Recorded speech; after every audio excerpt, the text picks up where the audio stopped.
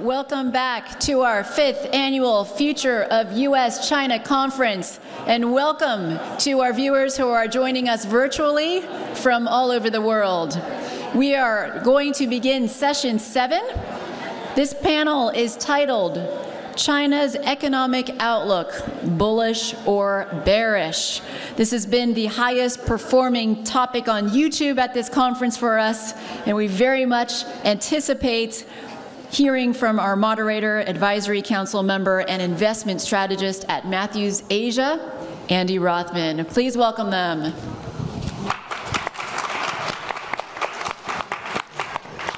Thank you, Margaret. Welcome everybody here in the room and on the internet. I am really excited to share with you this amazing panel that we've been able to get together to talk about the Chinese economy. Immediately on my left here, Guonan is a senior fellow at the Asia Society's brand new Center for China Analysis. He's got 4 decades of experience studying and writing about the Chinese economy. We've known each other for a long time. Guonan worked at some investment banks and at the Bank for International Settlement, which is a think tank for central banks around the world. Edith Yeung, next to him, is general partner at Race Capital, an early stage VC fund here in Silicon Valley. Edith's worked with many Fortune 500 companies and is also a frequent guest lecturer at Berkeley and Stanford. Welcome. Tom Orlik, next, is Bloomberg's chief economist. Prior to that, Tom was the Beijing-based China economics correspondent for the Wall Street Journal, and he's also worked at the British Treasury and the IMF. I also highly recommend his most recent book, China, the Bubble That Never Pops. Until it does, of course. Great name. You're going to be signing autographed copies later? I'm available. Okay. And then our final panelist, Jacob Rothman, has been living and working in China since 2006, and he's the co-owner, along with a Chinese partner, of Velong Enterprises, which is one of the world's largest manufacturers of grilling and kitchen tools. With about 1,000 employees in China, Velong produces for brands such as Weber, Walmart, Target, and Home Depot. And in case you were wondering, there is no nepotism on this panel. Jacob Rothman and I just met for the first time in person today. As far as we're aware, we're not related. I want to apologize to everyone in the group who I've claimed to be Andy's cousin. Sorry. But now that I've heard that, I think we're going to require a DNA test at the end of the panel. 23andMe, let's go. Okay. So the first thing we're going to do is address the question of, are we bullish or bearish about the Chinese economy? The Chinese economy has, over the last decade, on average, accounted for about 1/3 of global economic growth every year. That's a larger share of global growth than from the U.S., Europe, and Japan combined. But, of course, it's been slowing down. The GDP growth rate, which is a year-over-year number, has been slowing steadily for a long time. But this comes on a big base. So even though the growth rate has slowed a lot, last year the incremental expansion in the size of the Chinese economy was the biggest in China's history. But last year also was a pretty terrible year in the Chinese economy. Most of the downturn, in my view, was because of fear of lockdowns due to COVID. Other significant contributing factors, of course, were really bad policy decisions on things like the property sector and regulation of the tech sector. So are we bullish or bearish? And before I ask the panel, I'm also going to ask you here in the studio audience to weigh in on this. Are you feeling bullish or bearish? With the end of zero COVID and China's government saying they've rescinded some of the dumbest policies on property and on tech, is the Chinese economy going to bounce back to where it was before the pandemic, still growing at a healthy but generally decelerating rate?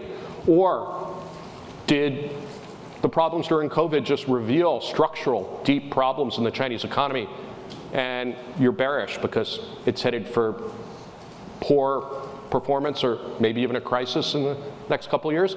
So before we turn to the panelists, I'd like the audience, raise your hand if you are bullish on the Chinese economy. Ooh, okay, raise your hand if you're bearish. All right, this is a tough audience. I think we need to bring Jesse the comedian back out up here. All right, so I want to turn now first to Guonan. Are you bullish or bearish? I am less bearish after the reopening. And for the simple reason that despite the ongoing structural slowdown to Chinese economy, the COVID and its policy response are basically killing, probably crushing the Chinese economy for some time already. And the recovery which will happen, but in my view, may not last. Okay, and I should mention for those watching online, the audience here definitely in the bearish camp. Edith, how about you? I'm bullish on Chinese economy longer term, but I'm bearish on Chinese internet economy. And I'm very bullish on Chinese founders, because that's sort of where I come from.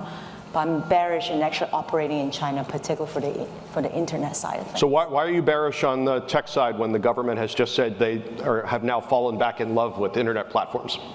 Well, having said, just to set context, I just flew back from Hong Kong and also spent quite a few days in Singapore. And I sort of got at least 80–90% of all my internet sort of founders and investor friends. They're all actually located in Singapore.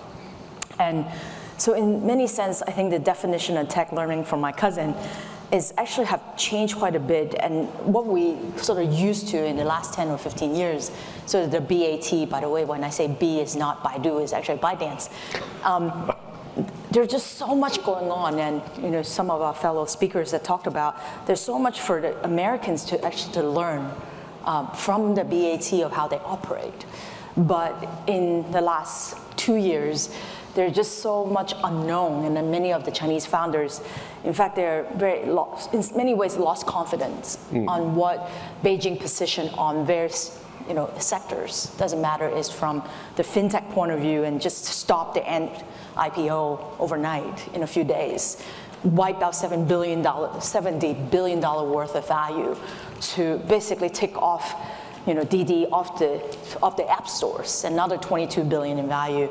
Or even for ad tech sectors, you can't make a profit. So it's just very, very difficult to understand and explain. But many of the founders still really, really hungry. So moving to Southeast Asia, and they're not, tangping, they're not laying there.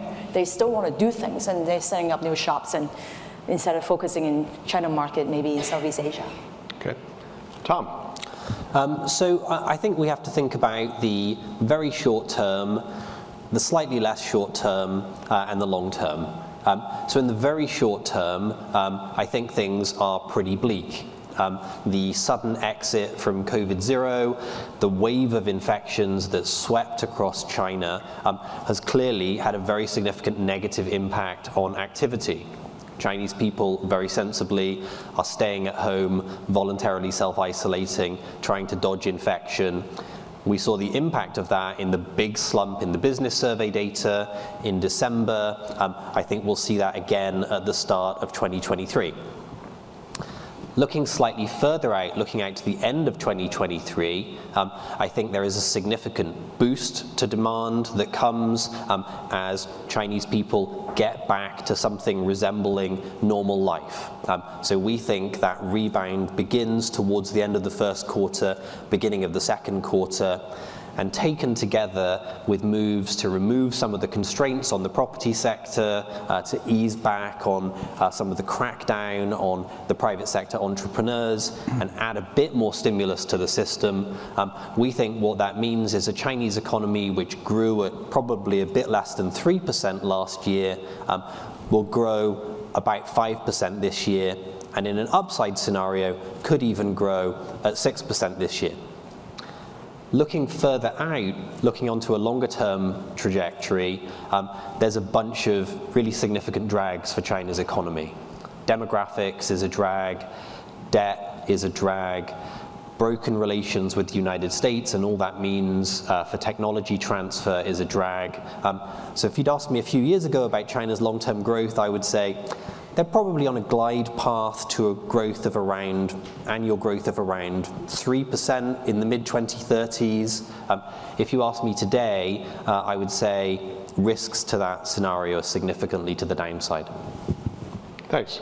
Jacob, as someone who's running a business in China, how are you feeling about? Well, first of all, I'm a little upset because this water bottle is made in the United States. This is a manufacturer in China. It's not very welcoming, Andy. But I've been thinking about the question since you posed it over email. And having went through the worst 3 years in my career. First we had President Trump, then we had the trade war, then we had shipping crisis and COVID and over-inventory. Now we're looking at recession. I wanted to say that I was bearish, but all of that has led to a situation where every single one of our customers wants a China plus one strategy. And whereas that was a nice to have a few years ago, now it seems to be a must. And if you're talking to major customers in the consumer product space, really anywhere on the planet, they want you out of China. But, so I could say bearish, right? That the best days of manufacturing are behind us. But I've also spent the last 3 or 4 years researching Cambodia. We opened a factory there. Vietnam, Turkey, India. I'm on my way next week to Mexico. And I know that there is absolutely nothing on this planet that I've seen that beats the just-in-time, low-cost manufacturing ecosystem that we've all worked hard to build up in China. So I have to say I'm bullish on the future of manufacturing. Will some of it leak out? Yes. I myself am going to hopefully lead manufacturing outside of China, but the majority of it's going to remain in China. That's my point of view. All right, thanks.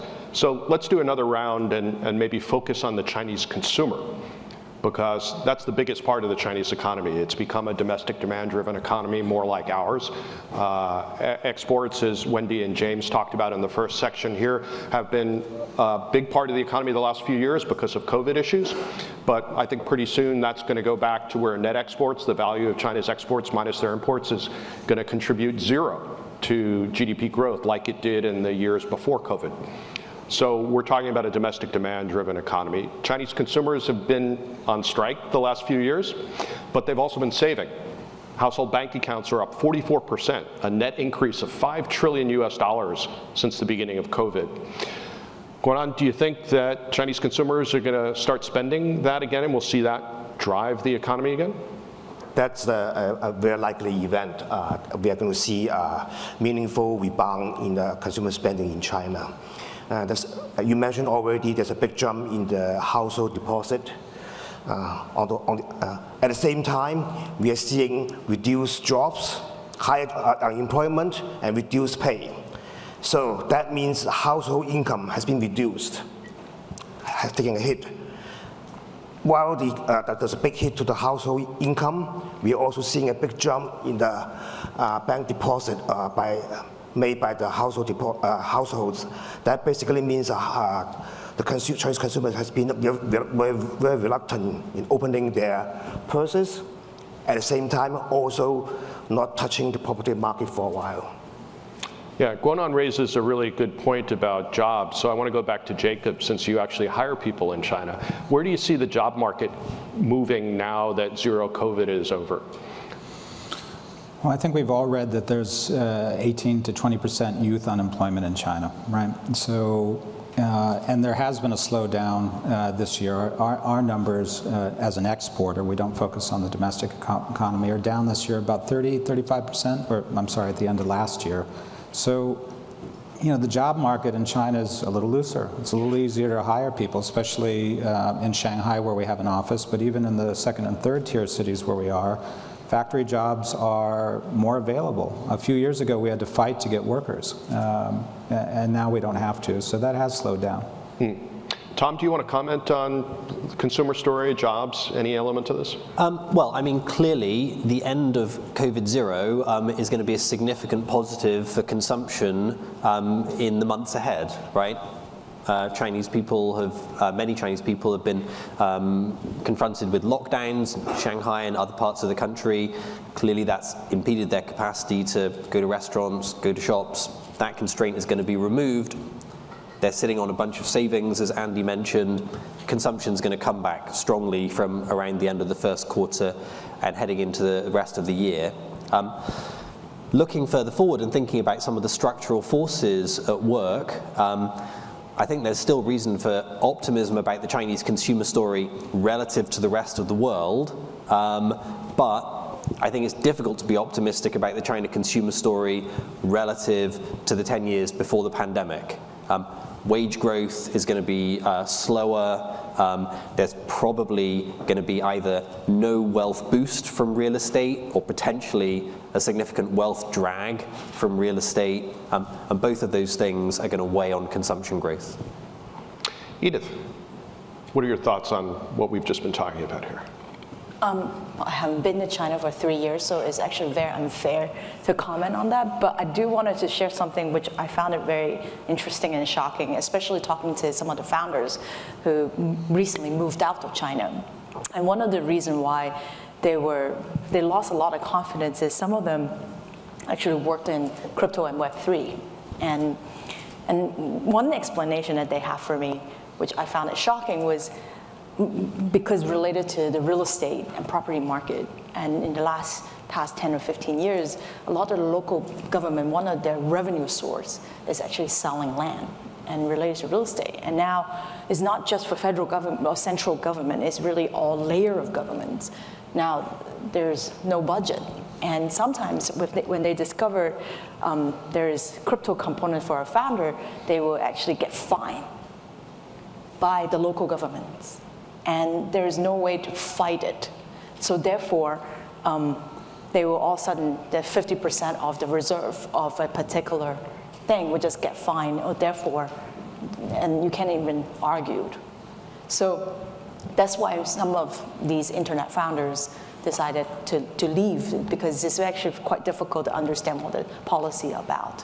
Okay, well that's actually a good lead-in to the second question that I wanted to ask all of you, which is how you're feeling about prospects for private enterprise entrepreneurs in China, because as I'm sure everyone in this room knows, this is the biggest part of the Chinese economy now. The private sector, entrepreneurial-driven companies account for 80% of urban employment in China, all of the net increase in new jobs, all of the wealth creation, all the innovation. But a lot of people have been nervous about how Xi Jinping's been thinking about the private sector in the last several years. More recently, he's said he's fallen back in love with entrepreneurs. Maybe I'll go back to Edith. Since you've started talking about how your founders are thinking, what do you think? Are all the entrepreneurs going to flee China, or is there still room for them to start businesses and make money there? I'm not sure if I want them to love me, per se. But at the same time, coming from an investor point of view, venture capital is all about investing in people. And again, because of my background, I'm very focused on internet economy. You see example of, Jack Ma disappear for a few months, or the founder CEO of Pinduoduo had to step down, and also the founder CEO of ByteDance also stepped down. And if you are a foreign investor investing or active in investing in Chinese internet economy, it definitely doesn't seem, there's not a lot of confidence in that sense. But having said that, I do think that technology in China is not just about internet. There's semiconductor, there's manufacturing, there's healthcare. I think the shift in terms of what Chinese government wanted to see is a little bit different from before. China is the only, sorry, I shouldn't say that, but definitely to operate in China is more important to have GR, which is government relations, more important than having investor relations. Because Chinese government is the biggest customer, is the biggest investor, is really, they drive the market. So therefore, as an investor point of view, it's going to take some time for foreign investor to have that confidence in the private sector. You mentioned Jack Ma. I was astounded in the last few months talking to investors here in the United States who almost inevitably, one of the first questions they would ask me is, where's Jack Ma?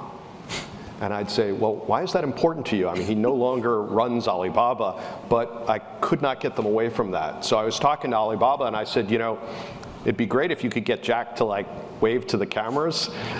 He doesn't even have to say anything, just show that he's out there. But they reminded me that he's no longer involved with the company directly. Yeah. Guonan, bring that same question back to you. How are you feeling about private sector? Is it feasible that Xi Jinping and the rest of the party leadership is going to turn their back for good on the people who are driving all the job creation in China? I think Xi Jinping and his team basically knows the importance of the private sector in China, and in the past few months they have been doing the right thing to try to comfort the private sector. But it probably takes quite a few years for the private sector to respond, in my view. Based on my observation that both the confidence and the balance sheet of the private sector has been heavily damaged in the past 2 years or so, and which will not easily be recovered and repaired. Okay. Tom, how are you feeling about that? So a couple of points. The first point is that I think that in Washington, D.C. and in Wall Street, we get the common prosperity agenda wrong. I think the instinct here in America is to frame the common prosperity agenda as a kind of manifestation of the dysfunctions of China's communist regime. The CCP hates entrepreneurs, they're jealous or suspicious of entrepreneurs, and that's why we have the common prosperity agenda. And perhaps that's part of it, but I don't think that's the main motivation. I think China has a really serious problem with inequality. China has a really serious problem with low fertility rates, which are partly a consequence of it just being really expensive to bring up a child in China. And China, in common with the United States and Europe, also has a problem with tech monopolies run riot, right? So when I think about the common prosperity agenda and the motivation for the common prosperity agenda, I don't think about a CCP that hates entrepreneurs. I think about China's policymakers confronting a similar set of social and economic problems to policymakers in the United States and Europe and attempting to formulate a response. Admittedly, a partial, extremely poorly messaged and sometimes very crass response, but basically a response to genuine problems. Second point is that I think here in the US, we tend to frame the relationship between the state and the private sector in China in terms of conflict, right? It's Guo Jin Min Tui, or I guess sometimes it's Min Jin Guo Tui, less frequently.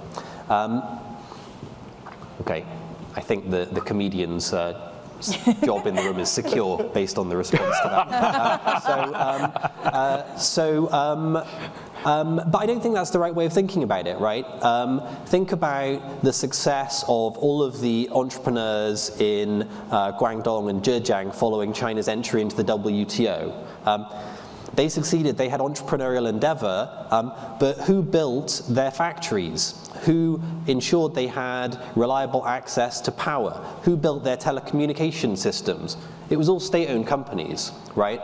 So that preeminent example of entrepreneurial success in China is actually an example of successful collaboration at a kind of macro level between the state sector and the private sector. I think China's leadership understand that, and I expect that rather than this idea of continued conflict and hostility between the two sides actually to be the most important thing going forwards.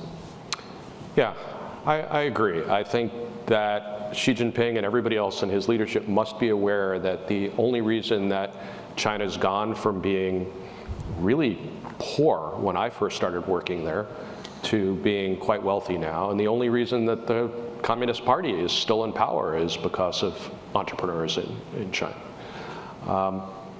So I would also agree with you. I think common prosperity is designed to try and mitigate solve some of the same problems that we have here with inequality of education and access to education and healthcare.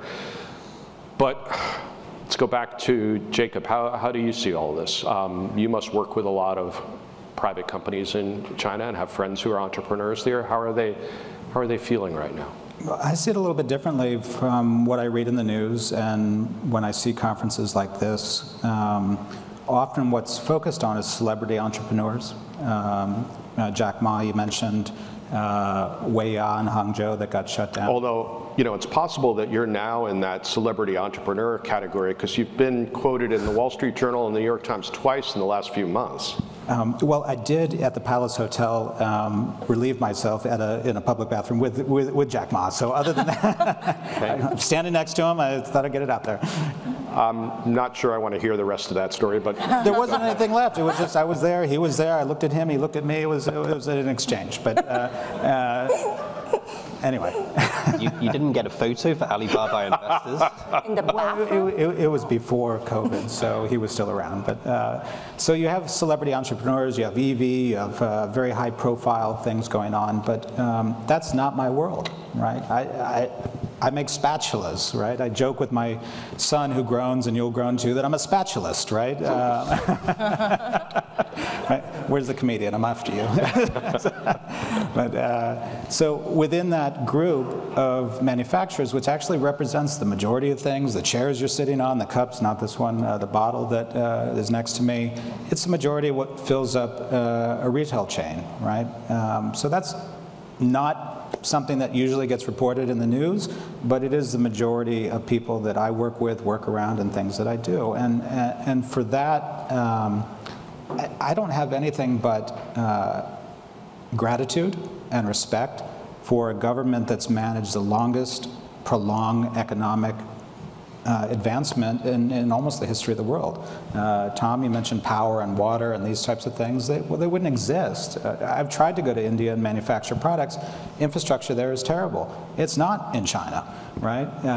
And I learned this lesson because sometimes I get hung up on the news. I read the newspapers and I think, oh my gosh, this is terrible. I got to get out of here. But when we got published in the Wall Street Journal, I was super excited, right? For us, who started with pretty much a dirt floor factory, and 20 years later, we're in this place. For me, it was like hitting a baseball and getting a home run in Yankee Stadium. I put it on my LinkedIn, I put it on Facebook, I sent it to every friend of mine, and I put it on WeChat, right? WeChat. My partner, Ivan Chen, didn't. And I asked him, you know, what's with this? Why weren't you proud of this? Why weren't you excited? This is one of the biggest moments in our entire career. And he said, I want to be respectful of the government that helped us get here. So from my point of view, there's no crackdown. Common prosperity, I think it's a good idea, frankly. How it gets executed, well, hopefully it gets executed in a way that works for everybody. But from my point of view, things are fine for the private sector in the manufacturing field. Okay, let's now turn to another question for the panel.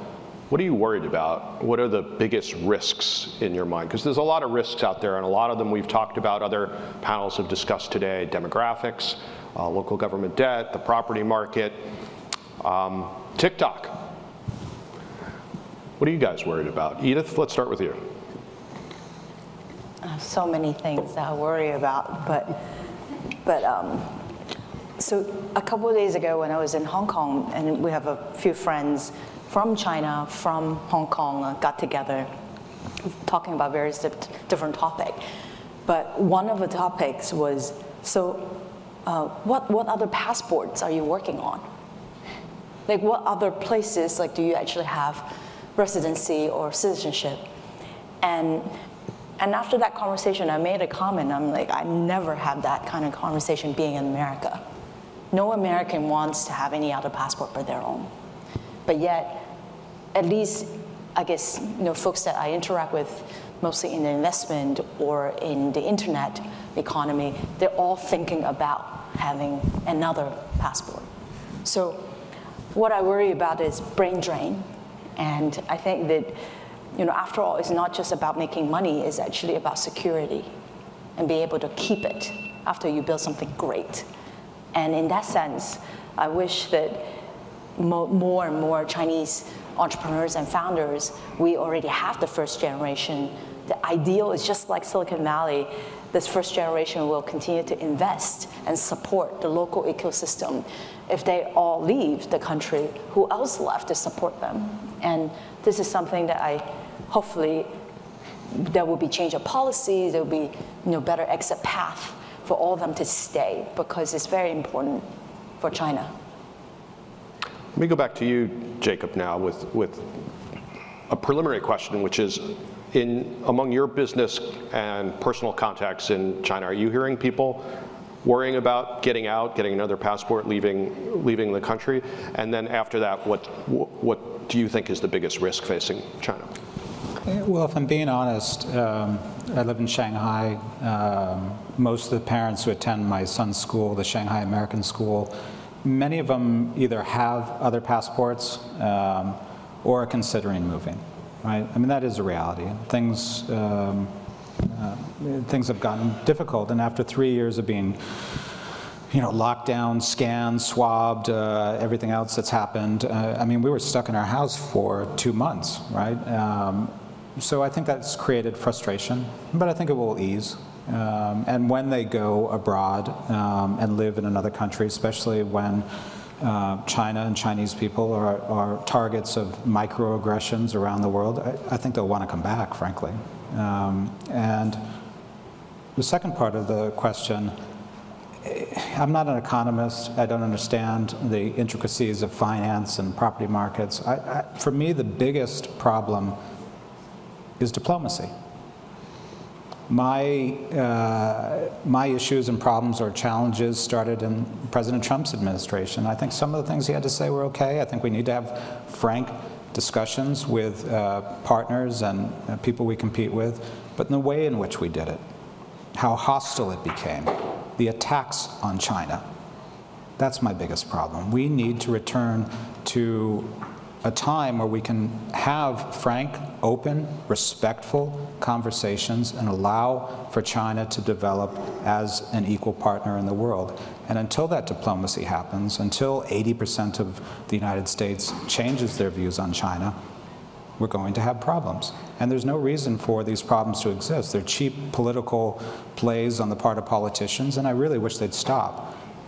Diplomacy, that's my biggest problem.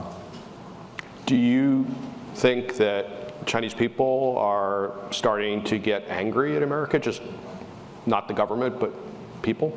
I think whether you look at the Chinese dream or Make America Great Again, it's similar banter, and I think you can use it to rile up people to your political end.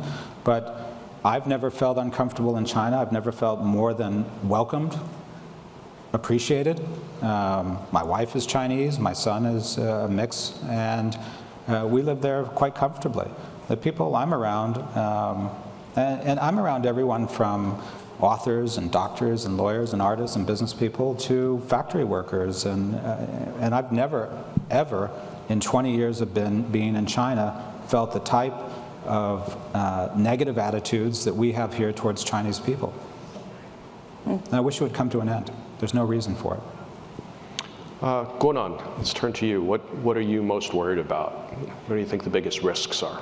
Okay, in the near term, cyclically, I'm reasonably positive and bullish.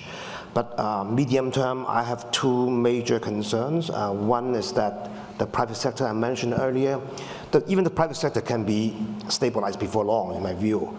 But China needs a robustly expanding private sector to get it going. And that may not happen anytime soon, in part because of both confidence and the damaged balance sheet. And I'm worried about that part. And look at Japan. The second part is that some of these structural factors in China tends to be amplified and interact with each other. For example, the worsening demographics probably will have a serious implication for the property sector in China. And the property sector in China, in turn, will probably have big consequences for the local government debt. And local government debt issue is building up fairly fast in my view, and probably will not be at a sustainable pace going forward. So this demographic, property, and government debt, they tend to amplify each other, and hopefully Beijing can handle this situation dynamics carefully to make sure that it will not be a vicious cycle there. Okay. I'm going to ask Tom Orlik to weigh in on this, and then after that we'll go to your questions in the audience. So firstly, just briefly on Edith's point about no one in America looking for passports for foreign countries, I recall a particular moment, I think it may have been around November 2016, when at least a couple of people had that instinct, but I'm sure you're right, in general it's more of a problem for China. So what worries me most about the outlook for China, well, I want to tie back to the excellent discussions we kicked off the day with on trade and semiconductors. So if you think about what has driven China's 4-decade development miracle, put kind of crudely, it was the capacity to beg, borrow, and steal foreign technology, and then put that technology to work at enormous scale in the Chinese market, and by doing that, create some world-beating products and some world-beating companies. And we saw that happen time and time again, from simple things like textiles and toys in the 1980s, through metals and chemicals in the 1990s, supercharged by WTO entry, and then hitting more advanced products like high-speed trains and sustainable energy in more recent years. Now, what's happened since the beginning of the Trump administration, and even more with the Biden administration, is that access to foreign technology is being turned off. In particular, access to leading-edge semiconductors, which underpin basically all technological developments, has been turned off. Now, we'll have to see how that plays out, but if strictly implemented by the United States and its allies, I think that chokehold on China's access to semiconductors threatens to turn China into a kind of Amish community with its technological development frozen in place. So there's a bunch of stuff we can worry about. We can worry about demographics, we can worry about debt, we can worry about brain drain, but I would put that diplomatic breakdown and all it means for China's access to leading-edge global technology up there near the top of the list of big worries for the next decade. Okay, thanks. So let's turn to the audience now. Do we have some questions for this great panel? Please raise your hand. Okay. Yeah, thank you, Rodrigo Albertin from the Asian Foundation. If we have a debate on the global economic outlook, at some point we will start talking about the green transition. But that was a missing point in this conversation. So I don't know if that was on purpose, or what are your views on the net zero transition, on the carbon reduction from the Chinese economy, and how that's playing a role or not in the near and medium-term economic outlook. Okay. Anybody want to take a go at that? I think the green transition in China has been reasonably well, in my view, in part because of the important role played by the private sector, especially in the solar panel sector, which has been mostly private sector driven. And in fact, that's also beating the U.S. Talk about the choke point technology. Before long, I would anticipate the U.S. government will try to complain that there's an unfair trade in the solar panel sector by the U.S. Okay. I want to add one comment. Please. I don't know about 2022 because of all the lockdown, but for 2021, Tesla made more cars in Shanghai than they do in Fremont. And the EV industry, I actually think, is super vibrant, which is sort of go back to supporting green in China more so than in the U.S. in some sense. And I remember a few months ago, I went to, I don't know why I was invited, but I went to a car festival, a tech conference, they're talking about all sort of from Web3 to green. And I was shocked to hear from some of the German car manufacturers telling me that they really was late to the game. Most of the Chinese car manufacturing actually bought out a lot of the African mine for the raw material that make battery. And so a lot of the Chinese players actually have really laid the foundation, particularly on the battery production, and it's quite ahead of the game. So it's great to hear, and I think China is leading the way. Yeah, and getting back to what you guys were talking about the risks on diplomacy, I think this is one of the biggest risks, is that the climate issues cannot be solved without real cooperation between the U.S. and China. And you can argue that China's going to do what's in China's own interest, which is to try and reduce pollution and increase energy efficiency anyway. But the requirements for cooperation on the scientific side, on the demonstration side, I don't know, maybe Gary on his panel that's coming up after ours can talk a little bit about what he's been involved in. But without real cooperation between the two sides, just like on cancer treatments, it's going to take a lot longer to get to where we all need to be. Do we have another question?